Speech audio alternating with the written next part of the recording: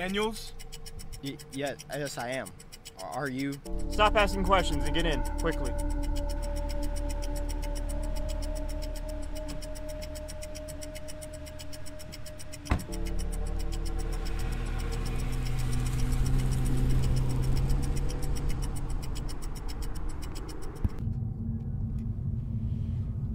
Listen and pay attention, Daniels. From now until our business is finished, you are to refer to us by our code names. I am Stretch. And I'm Threes. You might recall me from the phone call we had earlier. Oh, finally nice to meet you. Anyways, follow our directions, and this deal can go well and quiet. The package you have in your hands is at a market price of $20 million. People would kill for this type of product in our type of business.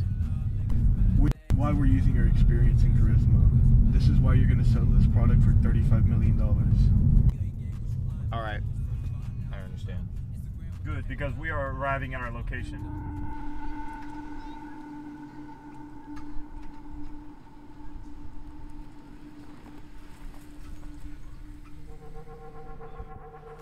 And one final thing. These men could be easily tempered, so avoid delaying and repeating. Alright, I'm an ex-cop anyways. Could you have told us that beforehand?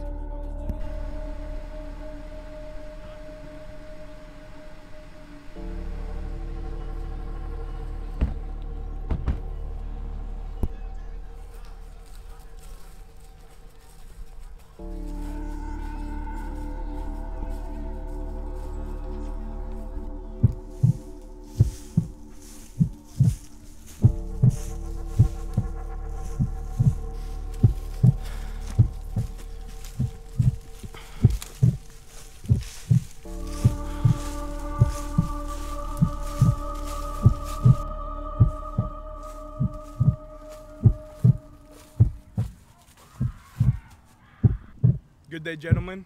Good day, Mr. Stoney. It's nice to make your acquaintance, Threes. And Mr. Mr. Daniel. I mean Mr. Santel, sir. Mr. Santel, how much will this purchase cost us? We will be selling this for 35 million. What? Who the hell do you think you're ripping off? Sir, as far as I remember, this product is worth less than $20 million. That is a lie. Many were ripped off based on the prices on your bodyguard. Are you questioning my men's information? He is simply stating what is obvious. What you are getting at from us is far more superior than what you can find from others. And why should I believe that? How about you show us the product, then I might reconsider.